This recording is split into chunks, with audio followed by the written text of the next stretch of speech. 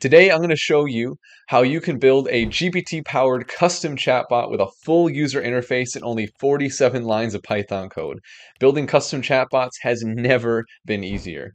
Now, the first question you might be asking is why bother building a custom GPT chatbot? Why not just use the GPT website?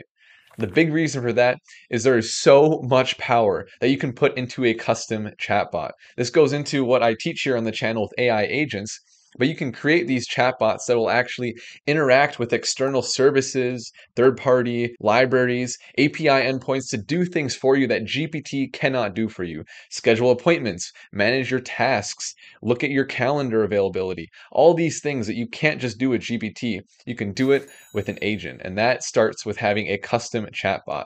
So without further ado, let's dive right into creating this chatbot in 47 lines of code. So to start, we have a very basic Python script that's just a skeleton with a main function. We'll add everything in here for our custom chatbot and user interface. So just a fair warning, I'm going to go pretty quick through this today because I want this to just be a really quick example of how to build a custom chatbot.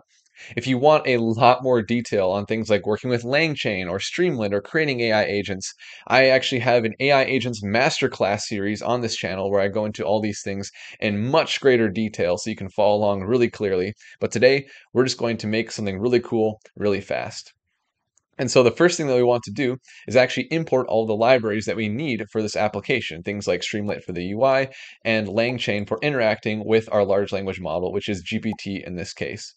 Along with that, I have a requirements.txt file so that if you want to follow along, you can actually clone my GitHub repository and you'll have all of the Python packages and their versions defined here, and then also a .env example file for you to see the environment variables that you need to set to authenticate with OpenAI and also set the model that you want to use. And so speaking of that, we will load our environment variables with this simple line right here, and then define the model, which is based on the LLM model environment variable and defaults to GPT-4o, because that really is the most powerful model at the time of this recording, except for maybe Claude 3.5. But anyway, that is a whole separate video. So let's keep going. All right, the first thing that we want to do is we want to add a title to our user interface. And the way that Streamlit works is whenever you want to add something, add some sort of component to the user interface, you just call st, which is how we are importing Streamlit in this script, dot, and then whatever the component is that you want to add to the UI. So in this case, I want to add a title, and I'm calling it Streamlit Chatbot. The next thing that I want to do is if the messages is not defined in the session state for the Streamlit UI yet, I want to define that. And so I'm going to start off with just a simple array with just one message to start. And that is the system message, which kind of sets the context for the whole conversation with the chatbot. You can include a lot of things here like you are a personal assistant or you are a financial expert who does XYZ. That's where you set that kind of thing here in the system message. For just kind of like a demonstration purpose here, I just have it say the current date because actually AI doesn't always have the current date. A lot of models are missing that. So it's just kind of nice to add that. So that is how we initialize this session state with the messages. One really important thing to note with Streamlit is that every time there is a UI state change with your Streamlit UI, it'll actually rerun your entire Python script.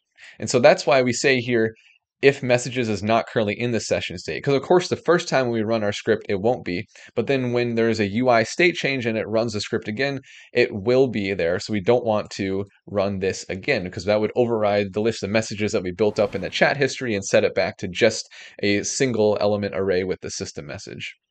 All right, so moving on, what we're going to do is we're going to actually add all of the messages that are currently in the message state to the user interface. And so we get the JSON for each message, and we add a component here, st.chatMessage. So just like the title, this is a component that we're adding to the user interface. And within the chat message, we are using Markdown to just display the text message that is either going to come from the assistant or from the user. And so this builds up the history every time the UI state reloads and displays all of the chat messages between the user and the AI.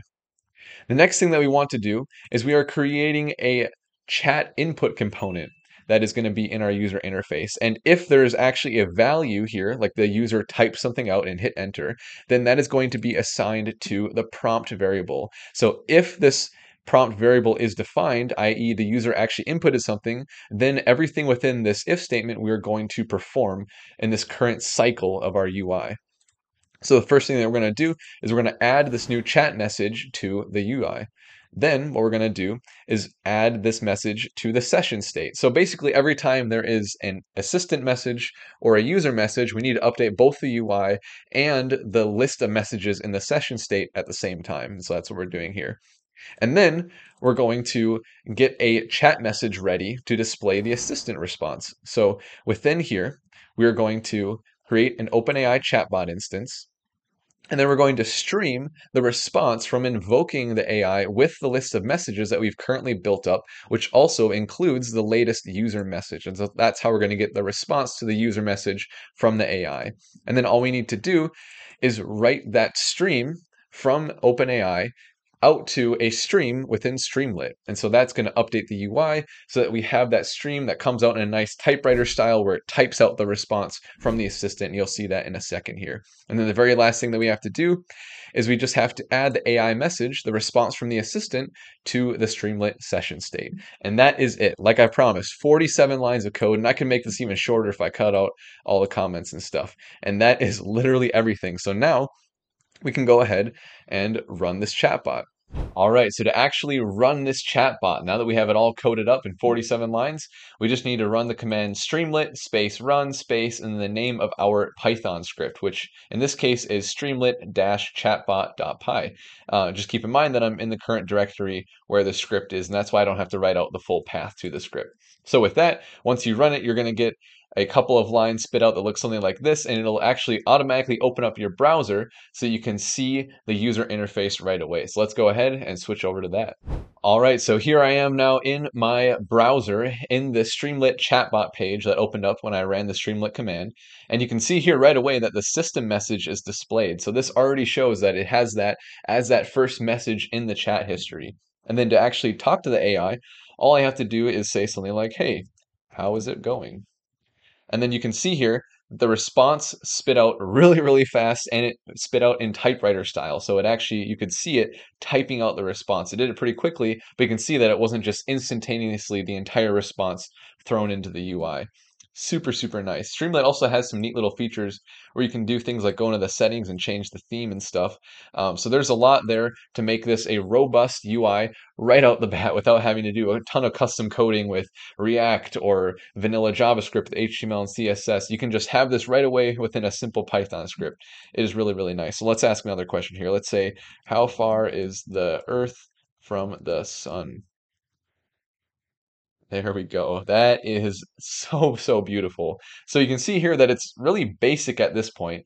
There's not a reason to do this over just using chatgpt.com, but now that this is all custom coded, I can take this so much further by turning it into an AI agent and having it interact with my calendar, interact with my tasks, or interact with a Discord server or a Slack channel. There's so many things I can do that I can't do with GPT, and I have the possibility to take this so, so far. So that is everything that I've got for you today, creating this chatbot in 47 lines of code. If you found this useful in any way, I would really appreciate a like and subscribe.